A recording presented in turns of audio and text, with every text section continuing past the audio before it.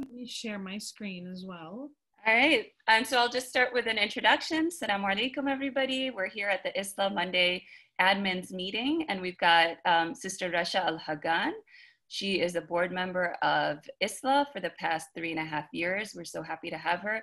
And she's also she's also an academic dean, Rasha, am I getting that right? At Sandy Springs Friends School, and is preparing her teachers for hybrid teaching and learning, and is also the facilitator for the hybrid design series that ISLA's online, for ISLA's online PD series that has started, alhamdulillah. Go for it, Sister Rasha. Jazakallah khairan, Shaza.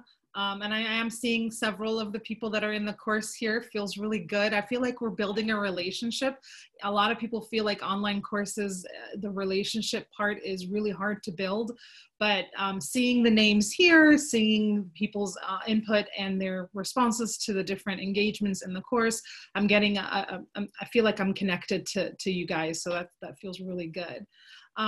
So as I talk about in the course and some of the videos I put up in the course, whenever I find anything or do anything, I'm an avid researcher. I'd love to share it, and especially with my Islamic my Islamic school counterparts. I'd love to share what I've learned. And so, you know, those of you who are in the course, that's very much for academic leaders. It's kind of a train the trainer model. We are working on one for the teachers. And I wanted to kind of give you guys, for those of you who are not in the course, or for those of you who are wondering what's the teacher course going to be like, I wanted to share some things I've learned, and they're really going to be 3,000-foot view. So, you know, not going to go into detail because, you know, it would take a lot longer than the 15 minutes I have to be able to go into any detail, but I'm happy to answer any questions. So you guys, you know, once COVID-19 hit, you know, leaders moved into, oh my God, what are we going to do for safety? Are we going to open the school or not? What is facilities? What is admissions? We had to worry about these big item things that really affect our school, affect our enrollment, affect our finances. And now that we've made some of those decisions, what could have kind of been left in the back burner is, how do we prepare our teachers to be able to deliver content in any kind of online, virtual, hybrid model? And I know a lot of schools across the country have decided, a lot of schools have decided, we're going to open up 5 days a week. Everybody's going to be on campus. We'll try to do social distancing. So we really don't need to train our teachers in a hybrid model. And I will actually disagree completely with that, because the idea is that you don't know when the state or the school or the county might need to close, and you will be in the same situation as you were in the spring, where teachers have planned for face-to-face, and then now they need to scramble and plan for virtual. So, you know, one of the things I want to tell you about is, whether you're opening your school completely virtual or hybrid, or is going to be completely on campus, it really doesn't matter. To be prepared for this, to be prepared throughout this time, you really need to train your teachers to plan virtually, because it's much easier to toggle from virtual to face-to-face than it is to do the opposite. If my teachers have planned virtually, then I can just tweak. Instead of giving a video, I'm going to actually be in class and teach something. But to do it the opposite way is much harder. And so my encouragement to everybody is to make sure you have trained your teachers to plan virtually, so that they can tweak and toggle for face-to-face if they need to. We've kind of broken down the process to prepare your courses, or to build those courses, into 3 parts, 3 stages. I talk about the designing of the course separate from the building of the course, which is separate from the delivery of the course. This is very much an online, virtual, hybrid type language. We might not separate those 3 things when we're designing courses for the face-to-face. But the idea of designing a course, you're designing it backwards from the competencies or essential questions or learning objectives, right? That's going to be really important, because if I've decided that my course is based on these 5 big competencies, they're big ideas, they're big essential questions, they're kind of like the central ideas of the course.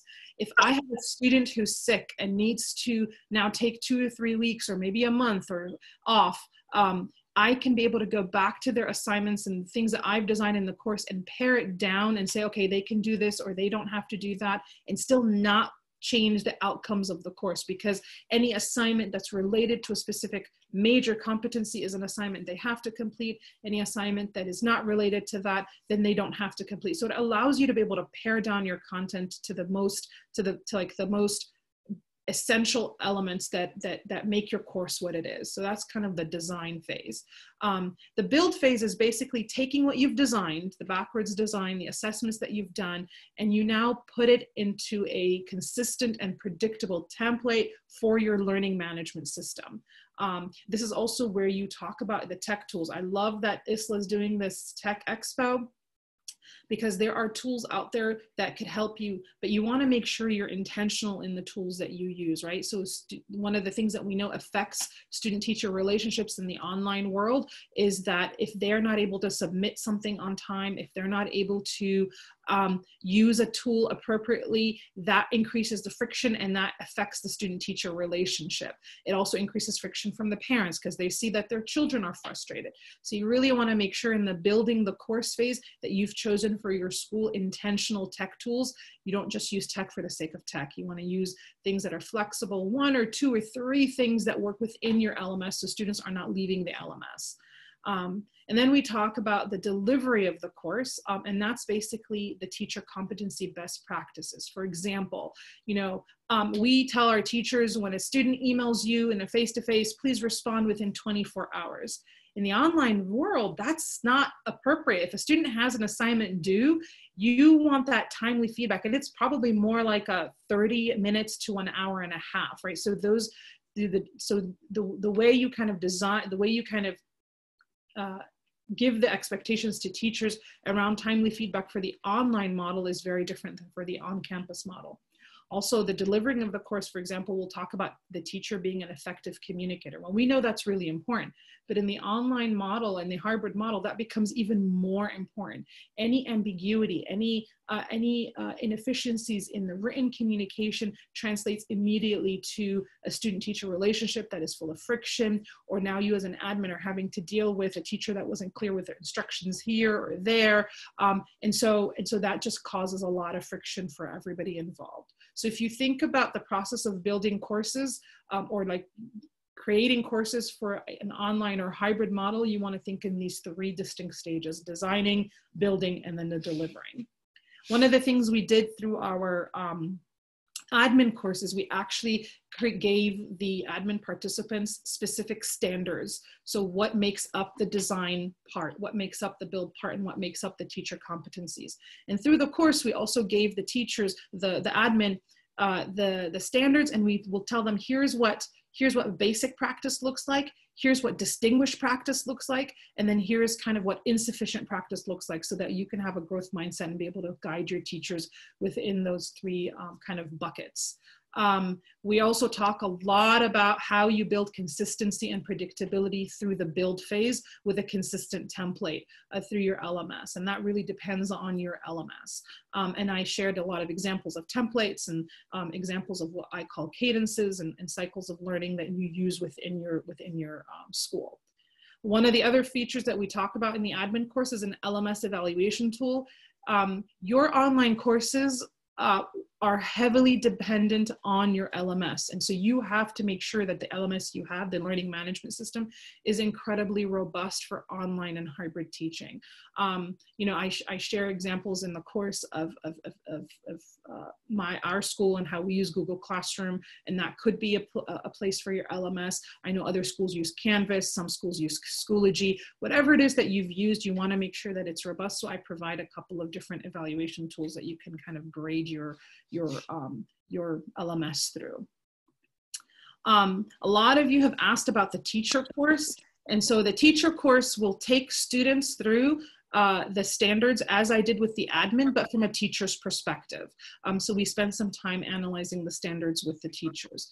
We then talk a lot about designing your course backwards. That may or may not be something that you do in your school. And so we talk about what are master competencies, how do you write them, what's a formula that you can write them, what is the difference between a master competency and the learning objective. We talk about Bloom's taxonomy, again, how to write both, providing feedback for that.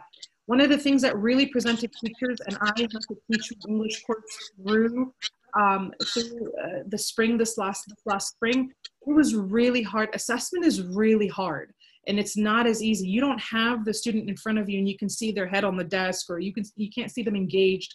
And so that's really hard. And so we talk about the different types of assessments that you need to do in a hybrid or an online model. Assessments of learning, which is basically your summative, assessment for learning, which is basically your formative, and then assessment as learning. And that's something I learned new, like the idea that as the students are learning, how are you gathering that feedback, and how are you getting that data, and how is that data helping you design and build your course appropriately in the follow-up modules. We also will walk teachers through how to create and develop a course map, and then create and develop a unit in their LMS.